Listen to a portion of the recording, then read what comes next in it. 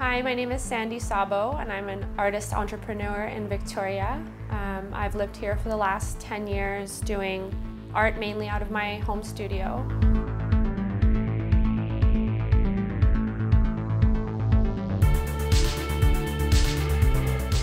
My main mediums are acrylic gouache on canvas or watercolor paper, and I've recently started to work on deerskin.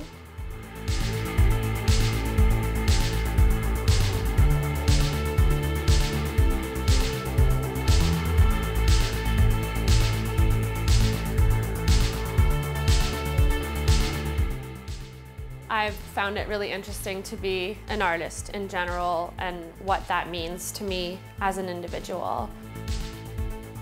Working jobs throughout the years and having moments to draw or doodle in between and someone noticing and saying, oh, you're an artist as well, and then just having a moment with my own ego and feeling like, oh, I'm an artist first and I was born an artist and that's like what matters to me. And I run a vintage store downtown on Yates Street called Czínos Vintage. I'm part of a collective called Cheers Vintage Collective. You should come check us out. This is where I do my painting, prepping, videos for the shop, photo shoots, storage, and then yeah, this is very tame, but usually this is full of clothes, bins, stuff that needs to get washed or priced. Just chaos. This is one of my favorite pieces ever. It's an old Cure shirt and it's like fully super paper thin. Don't know if I'll sell it yet, probably. Now being in a position where my vintage store has taken over my life and trying to juggle the two passions is a lot of effort. And everything I do has to be with an intention of continuing to build my own character as both of those things and finding a healthy balance of having an attention given to both.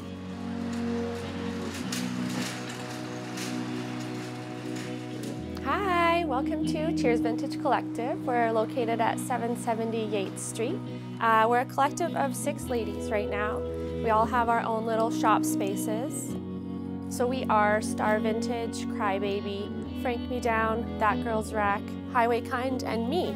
I'm Czínos Vintage. So I chose a Hungarian word to honor my heritage. The word is Csínos. Most people think it's casino, so I might have picked a hard word, but the general translation is like beautiful or pretty, but I don't use it in that way. I use it with like when you're getting together with your friends and you're in a mood and they come through the door and you're like, ooh, you look Csínos. That's kind of how you'd use it. And my mom always called me Chini Baba when I was little, so it just kind of felt right when I was thinking about a name. Before us, it was a pretty legendary CD music shop. And then before that, it was a bar in the 80s called Scandals. My style mainly is 80s and 90s. I'm a sucker for the 80s. I do love like 60s prints. I love some good lingerie.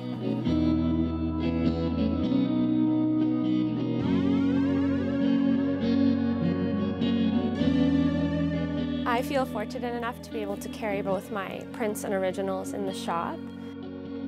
10 years ago when I moved here, there was a shop downstairs that was a little vintage shop starting up, and they actually let me carry my prints in their shop.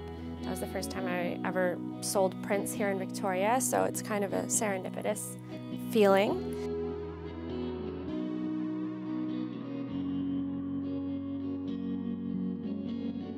This is from the Human Nature one most recently, just about intimacy in general and like vulnerability with that. This is a piece I did on a sex worker 5 years ago.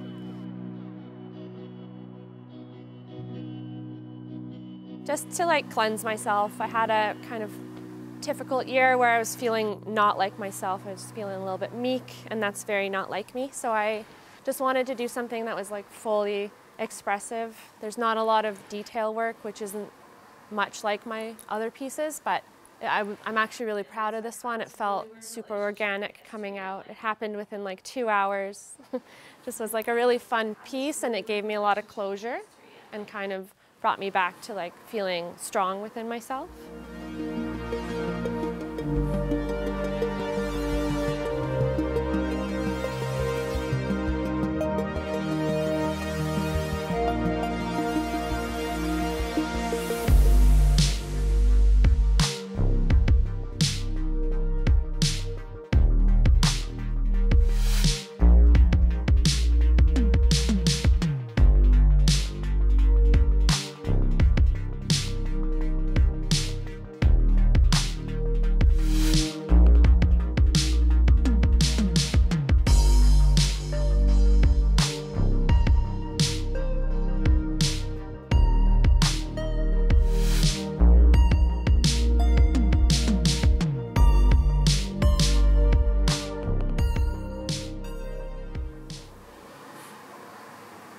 It's always hard to decide when a painting's done, and sometimes I like to extend the life of pieces. So I end up making totes or shirts to keep something limited and going.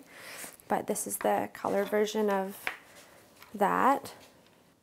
So this piece I actually did years ago when I was doing a series called Szabadság Szerelem, which means love and freedom in Hungarian.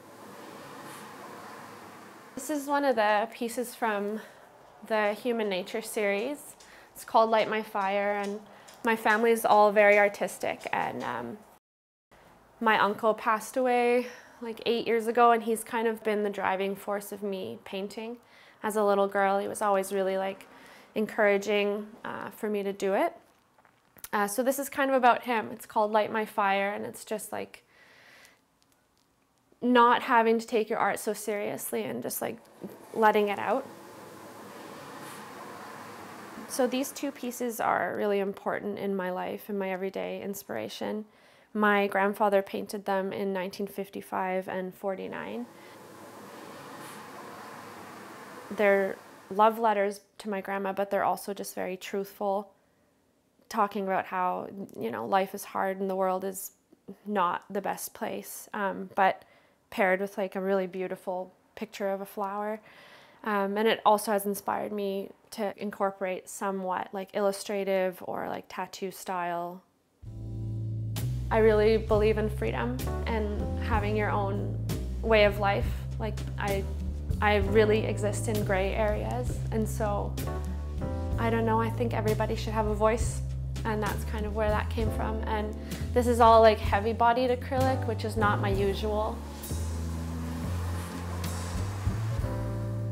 So this is my uncle that has been like a huge influence on my life, artistically and like intellectually, and he was really enthralled by Frank Frazetta, who is one of my favorite artists, which is kind of this like barbaric, powerful Tarzan style art that's kind of mythological sometimes. So that carries through into my work a lot. I find like maybe I've described myself as like a little bit of surrealism, but I think maybe it's more like mythological, illustrative, and things like that. I really just like pain in pieces. I find like sad songs, sad music, sad art, it doesn't make me sad, it just makes me feel, and I think that's really important.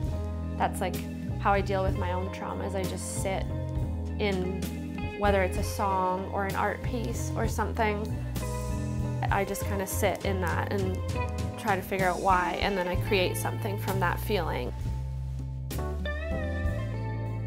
I think for myself as an artist, I try to take away from like heavy contents with like colors and like bring different sort of elements or life to it that way.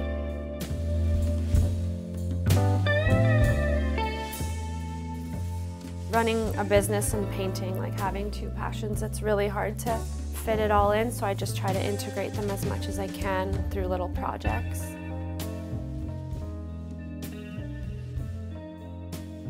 This one is called TELUS, which means full cup in English.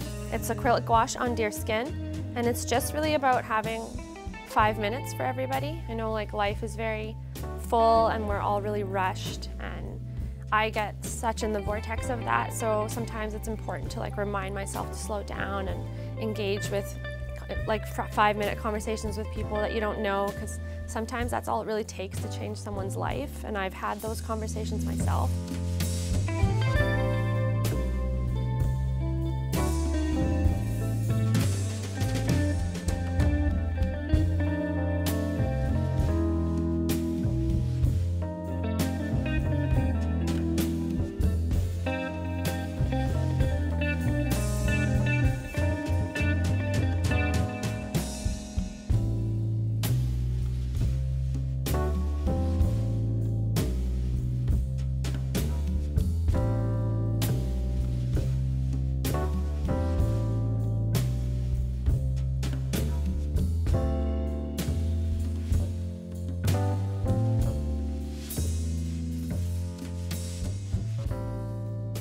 It all just comes from something that inspires me, so I try to create that in my home with like things that I'm sentimental about throughout my family. Basically every female in my family had to learn how to embroider or cross stitch, and my one grandmother ended up using it to fund her life, selling pieces like all throughout Europe. And my grandfather, who was an artist, was also like the town cobbler. So just like maintaining traditional things, I always try to like really keep my heritage alive.